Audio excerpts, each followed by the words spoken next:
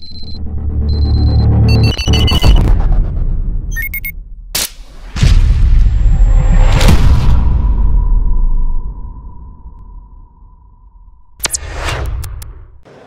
great. Hi, Danny. Hello. So, Robin here from KGK on Facebook. So, we've just been playing your game, Change, the homeless survival experience.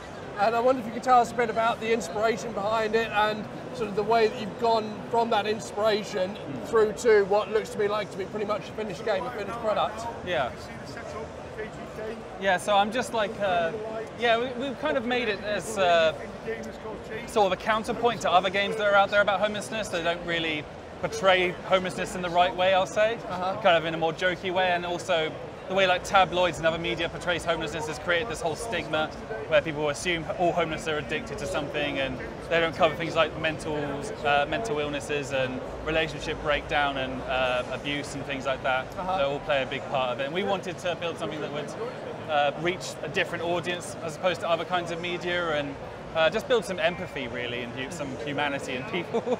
But yeah, it started out as like a few month experimental project, and then we ended up spending about 4 years trying to make it as right as possible. Wow, awesome, awesome. And what it reminded me of slightly, I haven't played the game, but in terms of the social responsibility and the way that it seems to be making the player aware of the real struggles that the people in this situation will face. It reminded me a bit of Papers, Please. Yeah. And it seems to me like it's almost sort of inspired by that genre that has been created by Papers, Please, but obviously with a different subject matter. Would you say that's true? Yeah, I think Papers, Please definitely was somewhere in the back of my head when I was thinking of doing this. I mean, it's probably the most famous political satire game there is, so you can't help but not think, but especially with like that same kind of somber tone in the art, and that is, you know, it's pixel art as kind of well, so it's very accessible from a game point of view, like, but it has very deep issues that it tackles. So. Awesome. And I was impressed as well, you sort of touched on it in your introduction, but I was impressed at the starting screen about the different classes with, you know, someone's just in poverty, an addict, and a veteran, and all of the different sort of classes you've got at the beginning. Was that something which was sort of an immediate idea that you had when you had for this idea, or did it suddenly come to an inspiration one day? We've got these different starting points. Yeah, I definitely wanted to show different starting points from the beginning, because I think it's important for people to realise the different paths that can take to homelessness and that it can happen to anyone. So each class sort of has, so there's 5 different classes: addict, abandoned, mental illness, veteran and poverty. And each one sort of represents a multiple things. So abandoned represents like abuse, relationship breakdown, foster care. Like 40% of kids who are in foster care will go through homelessness at some point. That's a weird and horrible statistic, but yeah. Wow. And out of interest, do you have any links maybe to charities or anything like that, or is that something you're exploring? Yeah, we're giving 20% of profits to charity. Wow, that's awesome. And is this it's mainly a PC game? Are you also coming to console? Yeah, it's currently available in Steam Early Access for PC, Linux and Mac. And we're going to be bringing it to mobile and tablets later on, and then maybe console. Fantastic. If they say yes. Yeah, wow, that's amazing. And how is it getting onto Steam? I know that they've changed the way that Steam works for new developers in the last year or two. Well, it's really easy to get on Steam and really hard to get discovered now.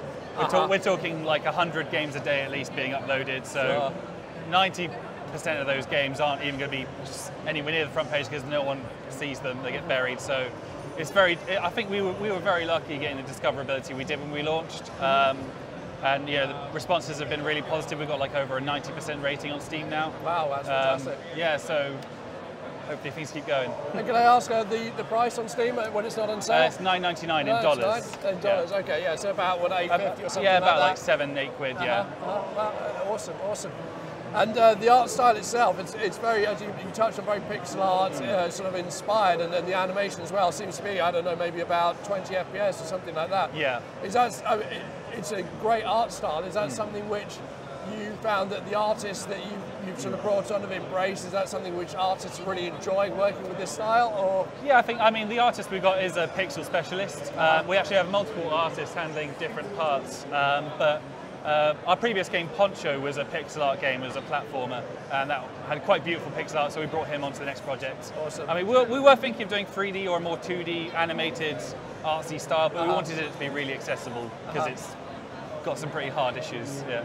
Yeah, absolutely. I mean, it reminded me of the old classic, just visually, it reminded me initially of like Golden Axe, that kind of thing, you know, the whole 2D scroller. And I think there's definitely, he's very inspired by Sega, the artist. So, awesome. Yeah.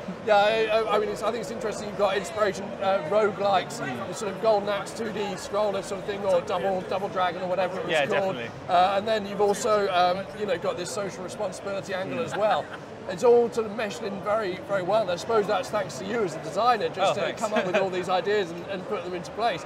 Yeah, it took a long time to get the balance right. Like, we were trying to find a balance between abstracting it for gameplay at the same time as making it sort of work as an emotional experience. Yeah, and the font, the way it's almost text-based, or at least the narrative is almost text-based as well. Very impressive. Oh, thank you. Well, that's fantastic. So, Change Your Homeless survival experience on Steam at about £8.50. Thanks very much for the interview, and thank you. We'll be looking at this later. Great, have fun playing it. Cheers, mate. Have fun at the show. All right, cheers. That's going to be great for the stream.